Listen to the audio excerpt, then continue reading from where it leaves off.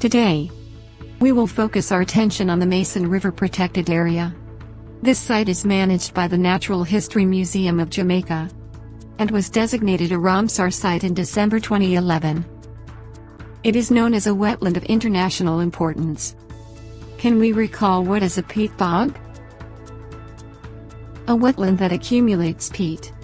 Peat is a deposit of dead plant material, often mosses, and in the case of Mason River, sphagnum moss. Here's another fact to note. The Mason River area is a very special type of wetland in Jamaica. It is our only inland peat bog, which is termed a palustrine wetland.